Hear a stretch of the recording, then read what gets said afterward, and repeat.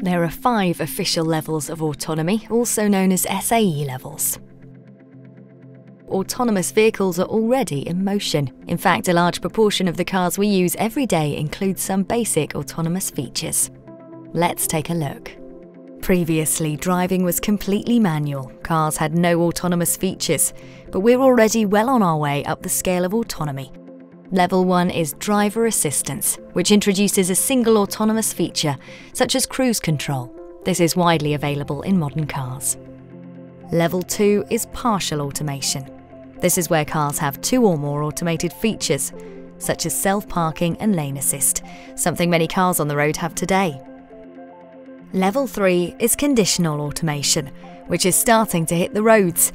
At this level, cars can drive themselves, but humans are required to take action if the vehicle requests intervention. The next development, Level 4, is high automation.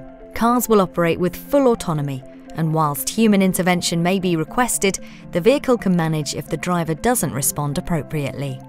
The final level is full automation, meaning vehicles can drive themselves, with no need for and no controls to allow human intervention. At this point, cars will be completely driverless, and the benefit to road users will be huge. So you see, we're already well on our way to fully autonomous vehicles. Find out more about the future of driving at axa.co.uk.